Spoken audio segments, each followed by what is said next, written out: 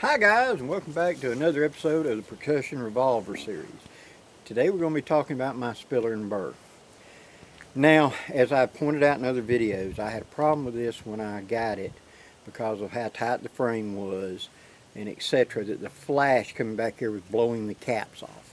As I recently pointed out, I fixed that problem now by going to number 10 caps and beveling these edges a little bit more to get a little bit more, let the gas go forward instead of going back. And I began working up more of a general purpose light load for use in hunting. Okay, and so through trial and error I came out to be 18 grains of 3F GoX and a 375 round ball, no wad, and the number 10 Remington cap produced the best group. Now I want to move that group to hit the point of sight, because I'm going to be using this at a 0 to 10-15 yard, probably more like 10 yard, for shooting bunny rabbits and stuff. So it needs to be a fairly short range sight in, etc. So let's talk about the group. Okay, here's the group. I was aiming for the black dot in the center of the orange pasty, and here is the group right here. I had 2 flyers, but the rest of the 10 shots went right there. So that was 8 shots in that cluster and 2 flyers. The 2 flyers could have been me, or just simply a ball that wasn't perfectly round or whatever. But the fact it groups there. So I want to move it over and down, and you can see it's about 4 or 5 inches high and 2 inches left. Now I've already deepened the sight notch on my spiller and burr to get down as far as I can. So that's as far as I can go is depth wise of cutting into the frame right here and deepening that. At the present I'm using just the tip, just see the tip of the sight sticking up like that in the bottom of that channel to get this. So I need to do something else. Now they talk about on a Colt, down here where the barrel joins the frame, you can take a couple of strokes off that and let the barrel settle down just a grunt. Can't do that on a solid frame. So what I'm going to do is draw file the muzzle. Now let me explain.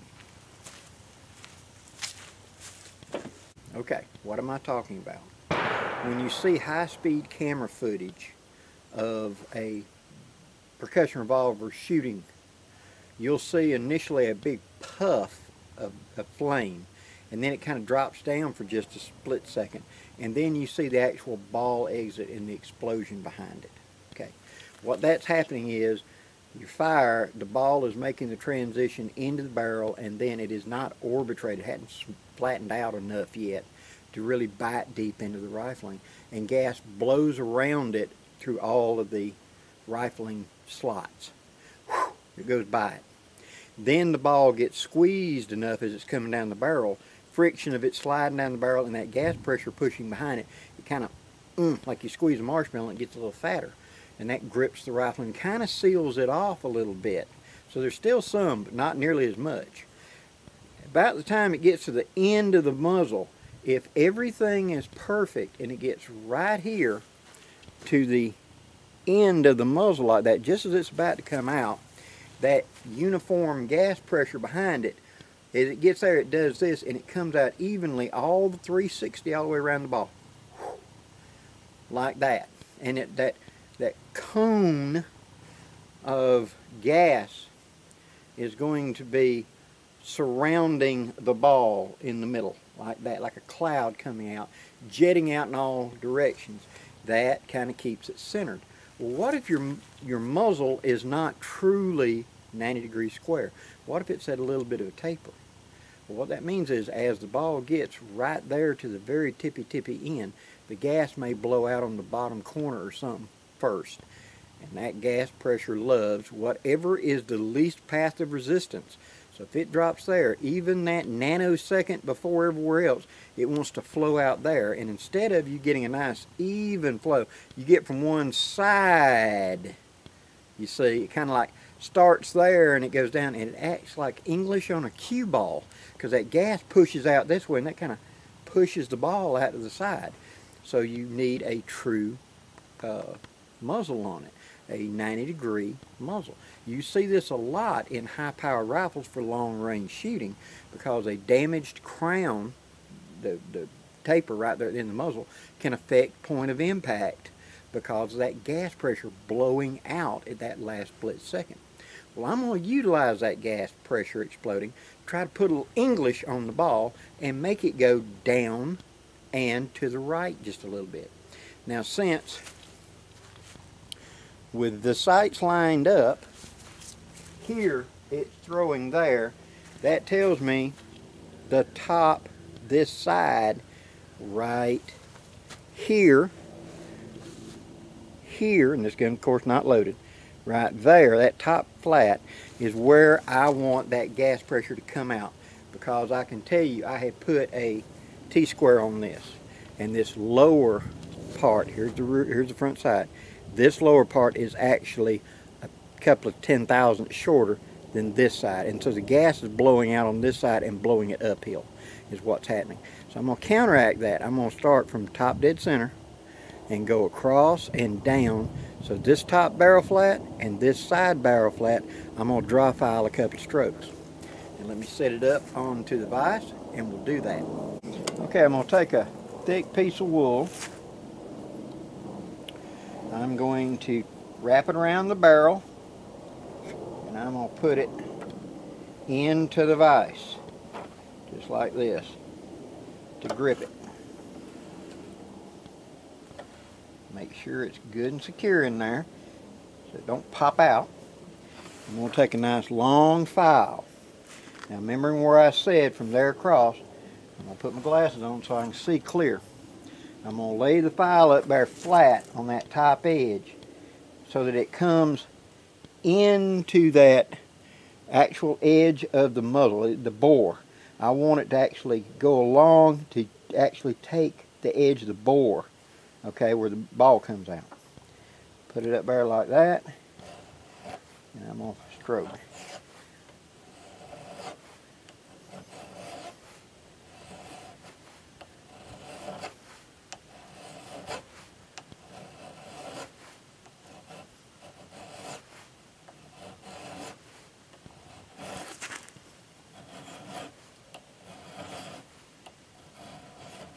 Okay, I have now done about 10 strokes where it's on the top and on that barrel flat predominantly. That should curve it down and in. Now, getting a hold of the gun, we're going to load it up with that load and we're going to see where it changed point of impact, or did it change point of impact. We're about to find out. So let me set up and I'll turn the camera back on. Okay, let's say a quick thing about sighting in. I want to be on a solid rest with my both elbows down.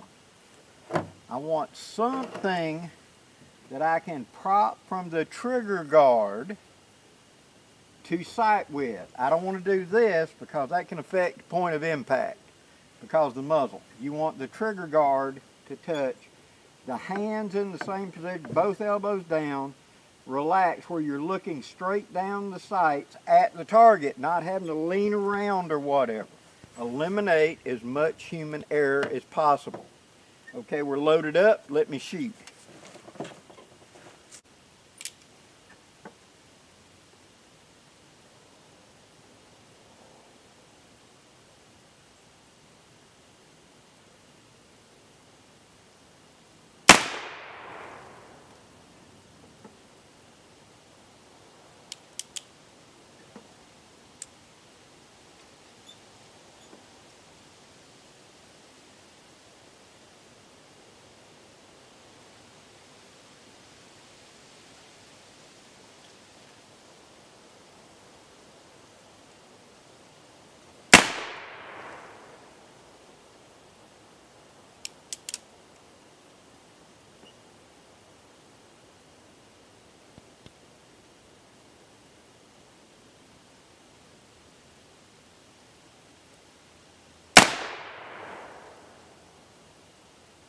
Don't be in a hurry.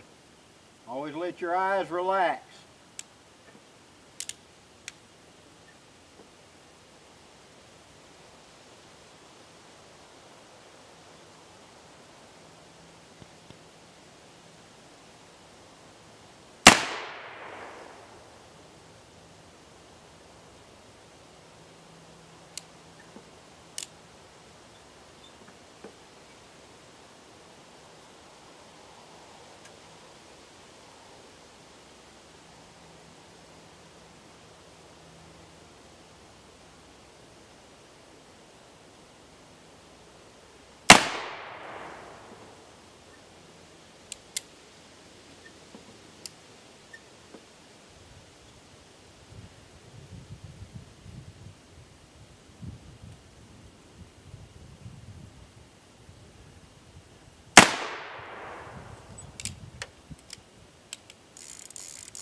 Always spin it to break it loose.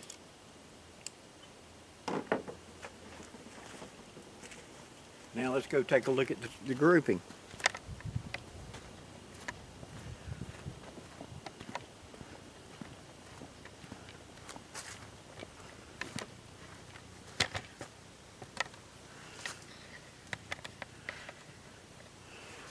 Okay, here was my first target. And you see it's up and over like 3 inches. Now it's up and over about 1 inch, maybe. So I did move my point of impact to the right. I'm going to do a couple of more strokes and see if I can center that up a little bit more. And then I need to go across the top on both sides to kind of push it down. But I did correct windage a little bit right there. So now let me put the gun back in the vise and take a few more strokes across the top flat to push it down a little bit, and a little bit more on the side to push it over. This is not bad. This is like less than 1 inch now out of line. Right there would be the center.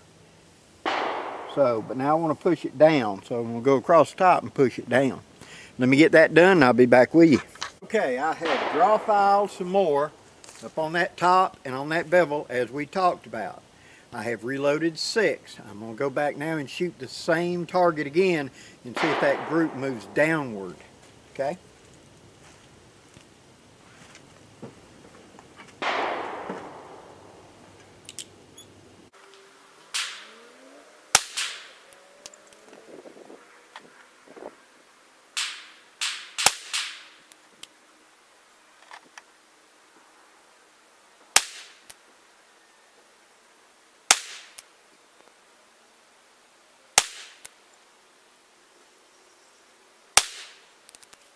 Okay, it's got it consistently where my grouping is staying in this area, and it's definitely like 2 inches further in than it was before. It's just above point of impact, like 2 inches.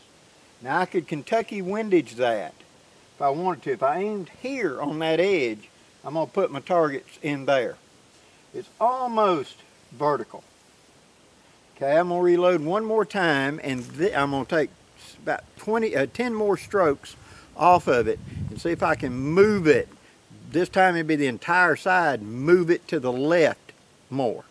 I can handle elevation, but I want my windage dead on, and I am just a little bit windaged to the left. So I want it straight up and down windage before I start doing Kentucky windage. Let me do that right quick. Okay, 10 more strokes. This should throw it down close to point of impact. Now in this group there's going to be at least 2 flyers, because in loading I figured out that I had 2 380s as opposed to 375 round ball. Everything else 375. So there's 2 380s, so they're going to go different points.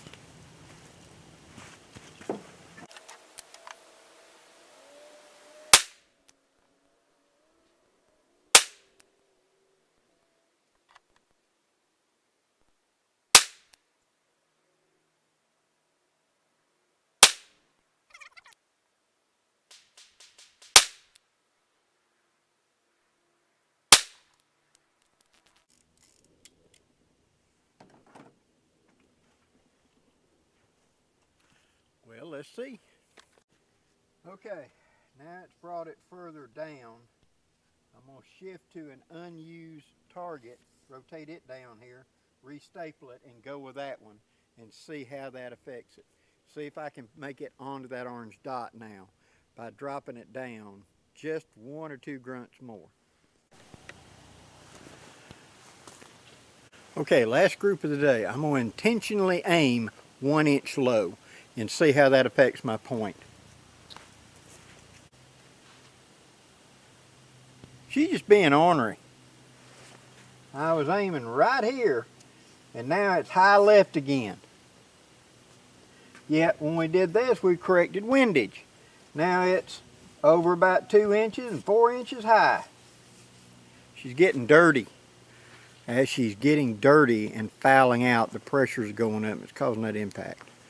And I don't have my gun butter with me to clean her with. I left it sitting in the house. So that's going to have to do for today. But that's not a bad group, you know, to begin with. Now, did I correct windage? Yeah, it did move over, but now she's fouling out.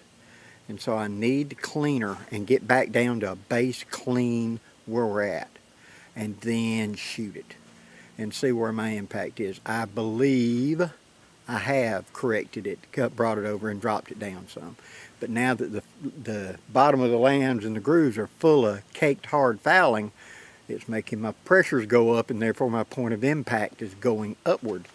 But still, that's about 1.5 inches left and about 4 inches high where we started out. But as you saw, as I shot, it did drift it down.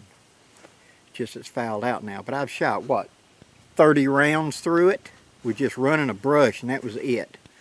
So yeah, now she needs cleaning. So I will clean her, I will come back out, and we will do this as a part 2, starting with a clean, greased barrel. Let's see what it does. Lubrication's a big thing, and I don't have the lubrication right now. And so as she's fouling out, she's changing pressure and changing point of impact. So let's clean her, start up, and in part 2, we'll actually see where she's heading. Thank you for watching, guys. I hope you enjoyed this video. If you have, hit that like, share, and subscribe button before you go. I'd really appreciate it. Till next time, guys, I'm Blackie, wishing you safe journeys. Have a great day, guys.